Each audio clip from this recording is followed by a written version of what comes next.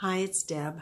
I'm back again with a brief video. Well, maybe not that brief, but a bit of a demonstration to show you some work that I've been doing recently in colored pencil based on some photos that I took of deer in our yard.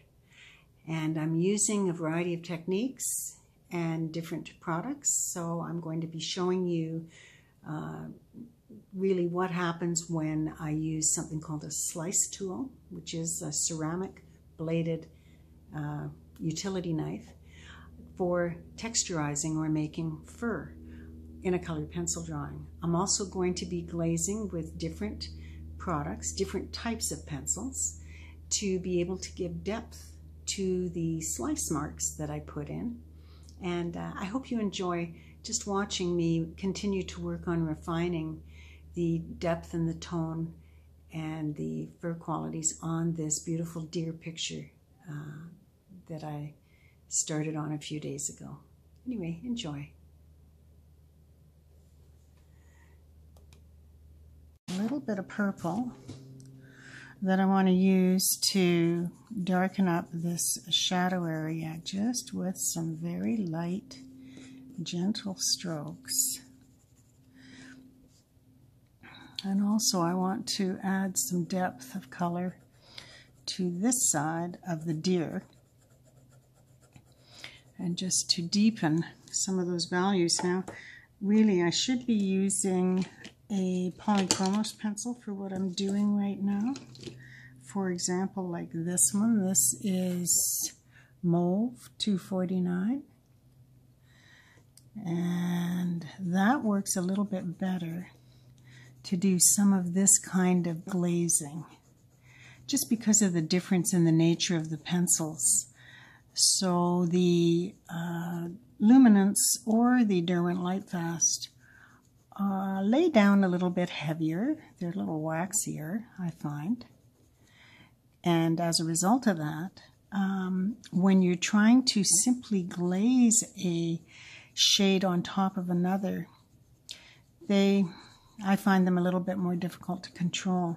So when you're doing this kind of detailing, you really have to pay attention to what pencil you're going to use first. So I'm just again laying down a little bit of this purple on an area where there would be or is some shadow in my reference photo. Now I'm also using this on the body of the deer because it jives with the colors that I've already got down here, which are some tans and some warm grays and colors like that.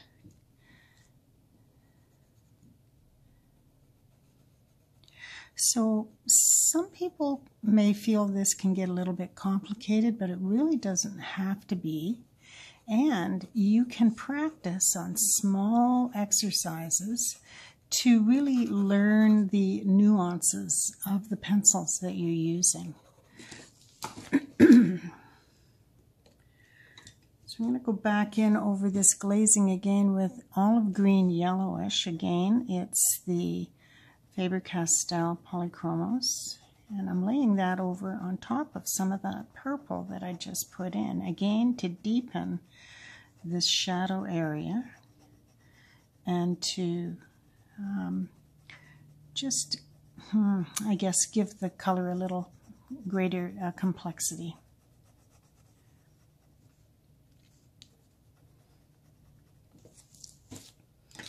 Now, even though we've got a shadow area there, we still have some areas of highlight that will poke in here and there, and I'm going to use a Prismacolor, which is a waxier pencil, spring green, to draw in some of these bright,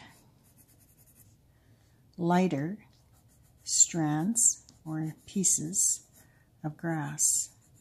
Now I've already pulled out some color already using my mono eraser, and the mono eraser is this little guy here. I use this for all kinds of things, but it's got a very fine point on it, and I have to wipe it off on a piece of paper or on a kneaded eraser every now and then. to be able to get the bits of color off that it's picked up.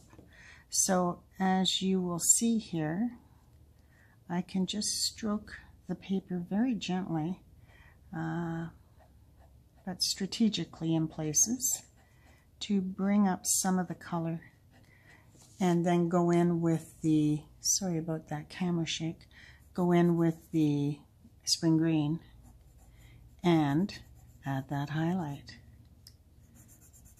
or lighter piece of grass, whatever you want to call it. I find the grass really challenging. I just haven't done a whole lot of it, and it definitely makes me have to really think about what I'm doing as I pick up a pencil and put it to the page.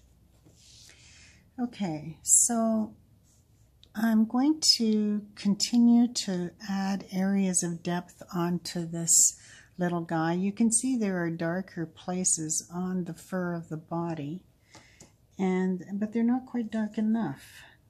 So I'm going to again use a shade of purple. This one is Black Grape. It's a Prismacolor. Now I'm going to use this very judiciously because this is a waxy type of pencil and I don't want it to be too pronounced, but I want a little bit more depth in some areas, like right under the chin.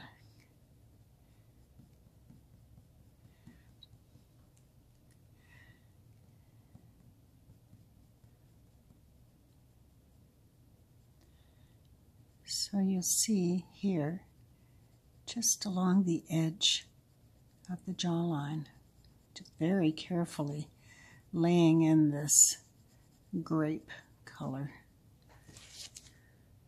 Now I can see that that looks a little bit too purplish for me. So I'm going to soften it just a bit with a sort of a medium tan color, but I want to be really careful because that neck area is still fairly light. So this is Caran d'Ache Burnt Ochre 10%. This one's very handy. And I'm going to blend that in a bit. Watch what I do with this because it's kind of interesting. Blend, blend, blend, blend, blend. Now that made it come up and made it a little bit brighter, which isn't the outcome that I was looking for. So now I will grab my dark sepia. Again, here we go with the different types and the different layers. This is a Faber-Castell dark sepia. And this is the one that I use for glazing over the top of the heavier pencils and recreating a little bit of a darker area. Now another thing I'm going to use is the slice knife. Gosh, I'm throwing all the tricks of the trade in here at this thing. And I'm going to put a piece of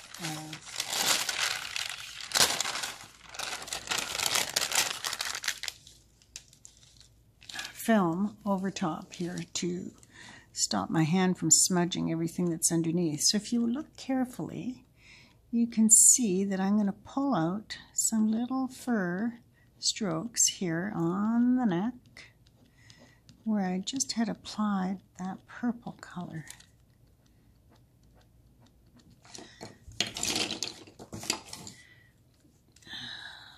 Every now and then you have to wipe the blade off because it gets kind of gummed up with pencil. Okay, so get that little brush. Now I'm back at it with the dark sepia, and watch what happens when I glaze over top of the knife work. It actually goes into the ridges where I use the knife and creates more depth in the fur. Nifty, hey?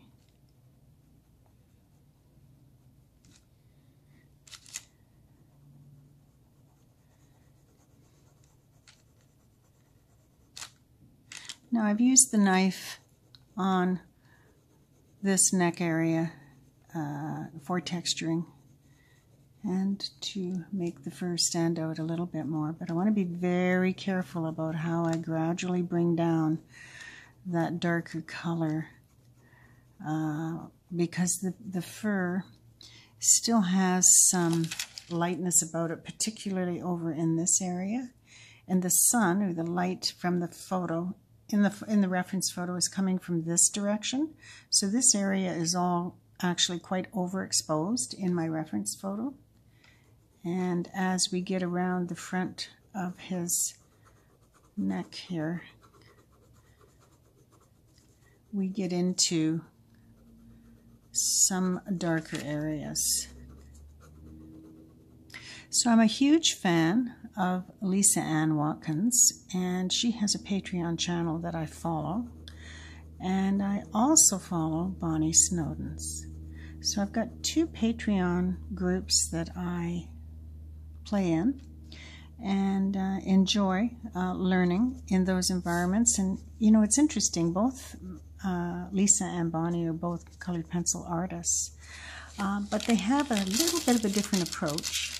And I'm getting great benefit from following both of them for different reasons. Okay, so now I'm going to add, excuse me, I'm going to add a little bit of the lighter shade here for the edge of this guy's neck here. It's needs to have a bit of a reflective quality, and yet it's not super white on the reference photo. So let's see what happens with this. So we're going to blend this out again a little bit, and this is a light fast Arctic pencil from Derwent. Unfortunately, as you can see, I have all kinds of stuff that I use on these things. But I can go back in again after I put this smoothing layer down, and I can give it a bit of a slice with the slice knife. I guess the pun's intended there. And then again, go in with the darker color. It just keeps increasing the depth of the fur. It's just such a fascinating technique. I just love it. Love it, love it, love it. Okay. So, here we go. Now, back at this, I think, with the buff titanium. Again, it's a heavier, waxier pencil, and it's going to kind of blur everything together here.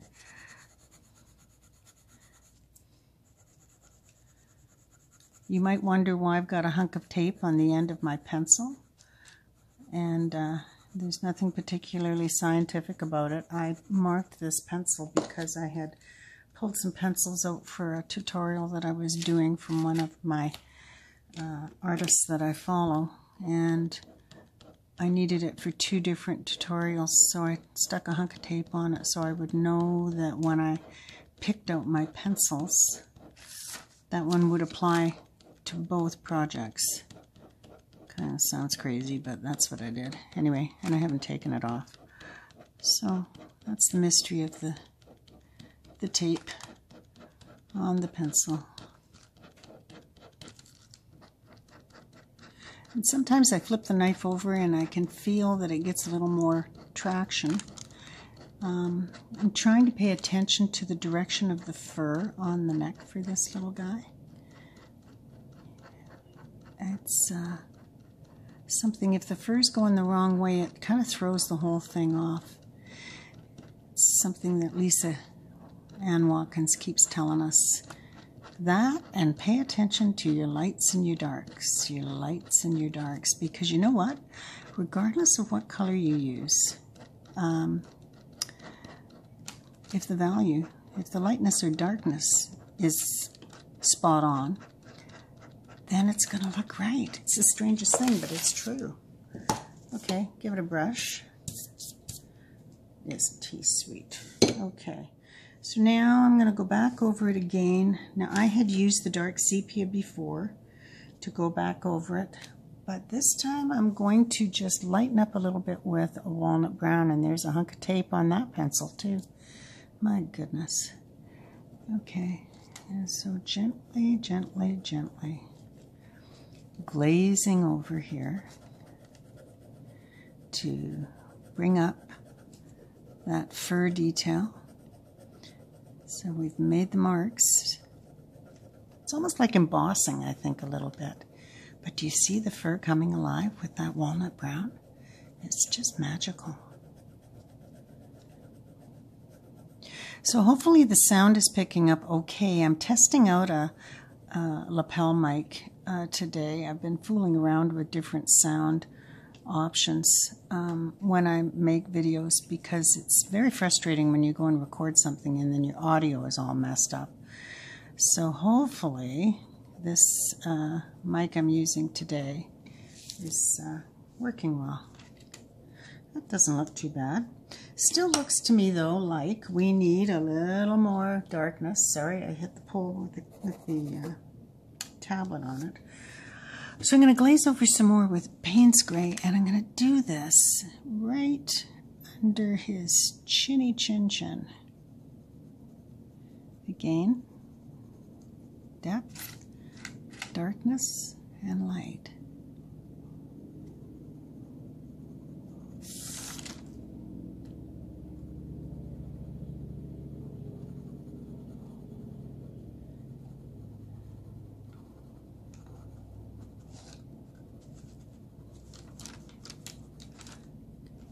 Paying attention to my reference photo.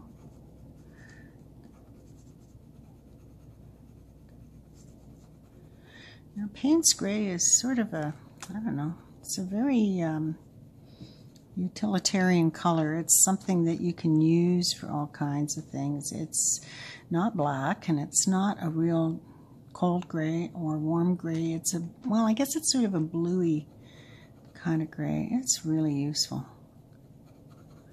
Okay, well, let's see how that looks. I think that's looking not too bad. It definitely has a little more depth to it. I like what I'm seeing. I'm going to go in now with some white. What have I got for white here? Here we go. This is, nope, that's the buff titanium. Oh, you know what? I picked up the brown ochre 10% and was using that along with the buff titanium, so I might have confused you on that one. But those two lighter colors is what I was using. So I've got the Faber-Castell white, which is a bit of a transparent white. But let's see if it helps to bring up some of the lighter pieces of fur here.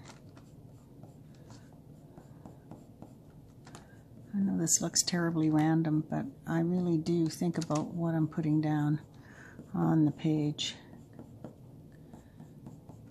to try to get the effect that I'm looking for. I mean, this guy's coming along, no doubt about it. I need to sharpen this up a bit, I think. Here's my sharpener.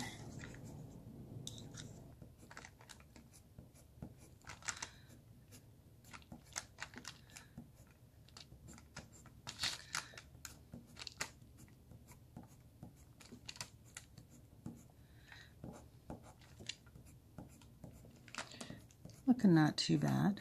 Just bringing it up just a little bit. So interesting how this works. Okay, now his chin is a little extreme looking here, so I'm just blending that in just a little bit. Oops, sorry for the wiggle. Keep doing that.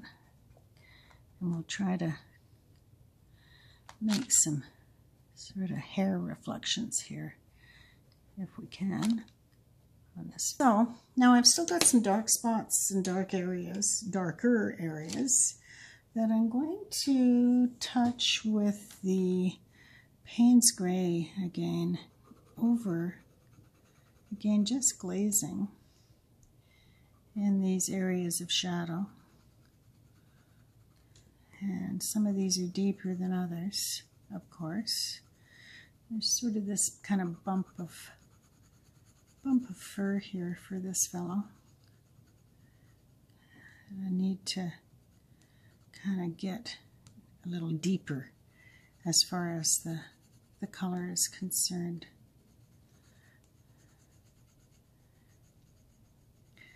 You know, this is a very creative medium and provides lots of opportunity for you to experiment and sort of play around with color combinations and mixing and stuff like that. I'm back to walnut brown again. I'm going to deepen this area a bit, but I don't want this spot too dark. I still want it to have a little bit of oomph of light. So I want to be careful. And the same here. I want to bring up some darker spots. Now I've used the knife in this area before, and so this is just accentuating some of those slice marks.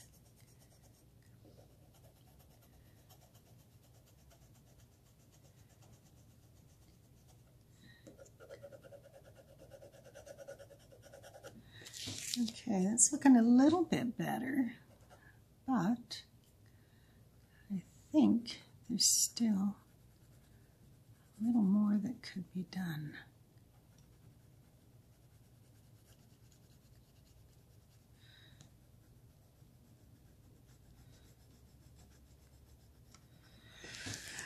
Okay, so let's see, what else could we do to deepen that? Okay, let's give this a go. This is Caput Mortuum Violet. Funny name for a pencil, but it's sort of a browny purple. And I'm going to give this a go here again in that darker spot where I want some richer tones to be here, but I don't want it to be a big blob of brown. So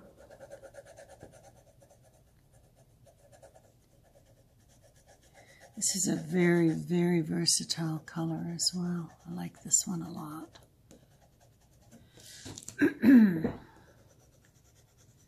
Okay, and I'm going to go back over that again with a brown, but this time I'm going to use, what am I going to use? I'm going to use burnt sienna. This has some red in it. Again, glazing over the top.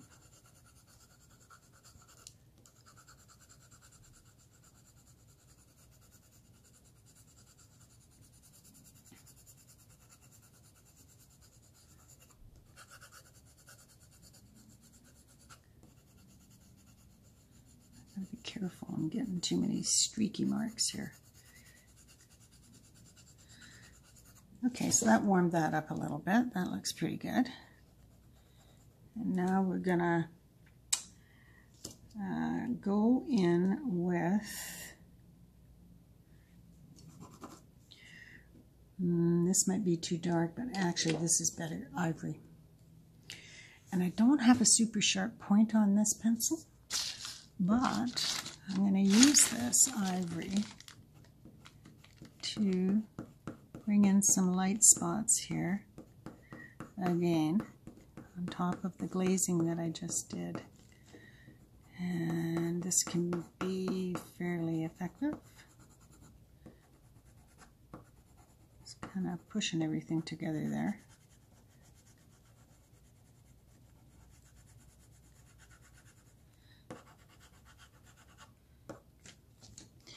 And I want to use it to soften up this fur here where it's kind of sticking up where his leg's bent. It's kind of funny, but that's how it looks in the picture. Okay, so we've softened that up a bit. Okay, and now I'm going to try to give this another go with the knife. Again, just in these lighter spots. Along the neck here.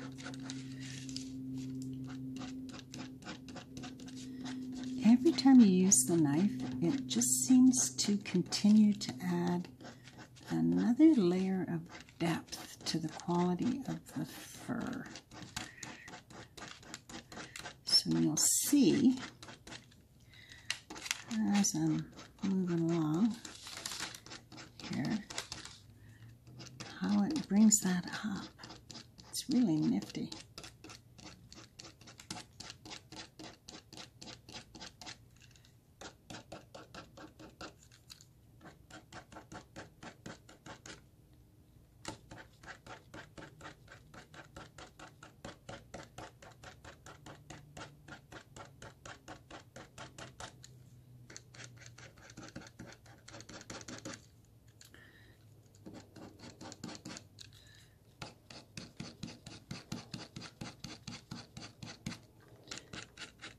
So the slice is an interesting tool because it scrapes off some of the pigment, but used properly, it won't damage your paper. Now the paper that I'm working on right now is Bristol Smooth, Strathmore Bristol Smooth 300 series, I think. So it's not a super deluxe paper. I was using it sort of to test it out. I don't like using paper that's too rough, although I do like what's called sanded paper that you can get for pastel and for colored pencil.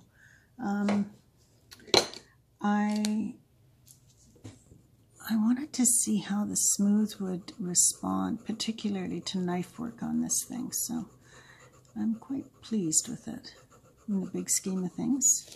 It's looking not too bad. I need to pull out some of this.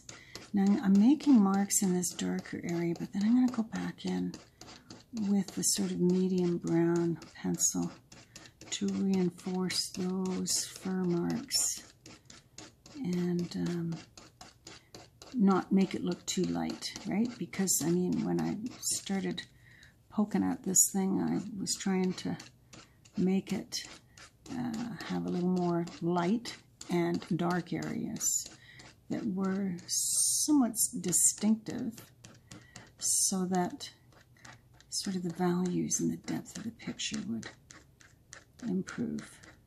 Otherwise, it just kind of looks flat, you know? So,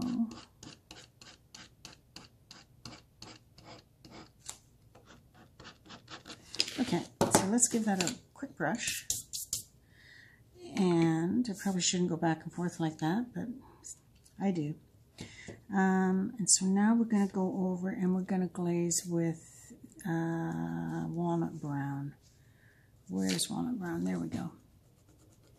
And this is going to pick up those slice marks we just made and increase the depth of the fur on the page. Ah, that's so cool.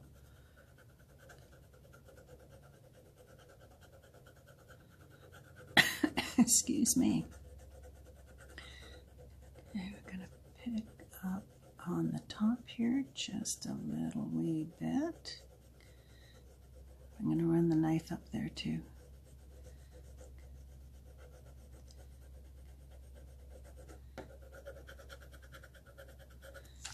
It's looking not too bad.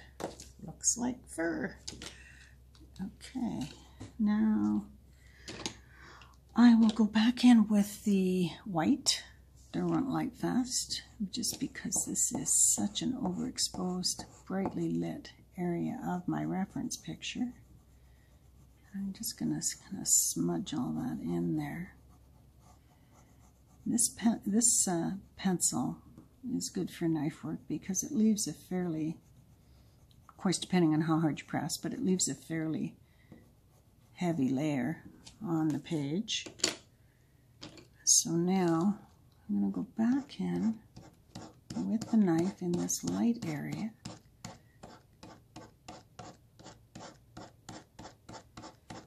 and you'll see what happens when I do that it gives that lighter area a little more depth and definition. Do you see that?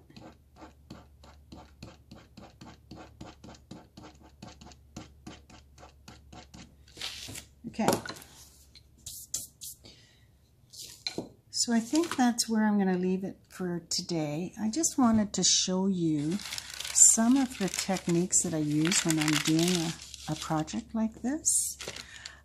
You know, combination of the knife work, the layering of colors, and understanding or having a sense of the types of pencils, the qualities of the pencils, and the materials that you're putting on. It's really no different, in my opinion, than work that you would do in acrylic, where you would take an acrylic paint, you would mix up a couple of different paints with different color sort of qualities to get whatever it was you wanted to paint on your canvas. And then you add things to the acrylic, like retardant to stop it from drying quickly and stuff like that, and different glazing gels and those sorts of things. So there's a variety of combinations of products that you can use when you're doing artwork. And in the case of these pencils, there are different pencils that have different qualities. And when you use them together, you need to be thoughtful about and intentional with the sequence that you apply them to the paper. Some of the outcomes depend on the type of paper that you're using, and some of the outcomes depend on the kinds of tools that you're using. So the slice knife is used for fur, making fur. The mono eraser is used for creating softer fur and outline edges and things like that. It's got a very, very fine point. Different pencils have different sorts of qualities. The Derwent Lightfast pencils are a heavier, waxier pencil. They're wonderful pencils to work with. The Faber-Castell are also fabulous pencils, but they go on differently. So you use them together to get different effects. And then one other thing just to mention, this looks kind of dodgy, but it's an old stiff paintbrush that I've used for doing things like blending out this background. So this brush moves the pencil wax around to give me a softer, muted background. So you can use that kind of thing, and you can use that on fur as well. And I'm just trying to think if there's anything else here that might be... Yeah, no, I think that's good for now. Anyway, I hope you enjoy watching the bits and pieces of the techniques that I'm using on this deer, and I'm hoping to have him done within the next week or so. And on to another one. I'm doing a series of deer pictures. I will post a video of one of the other pictures that I completed on drafting film. That will be in a separate video. Anyway, have a great day. Thanks for watching, and I hope you enjoyed my explanations of how the different elements of colored pencil work together. Bye for now.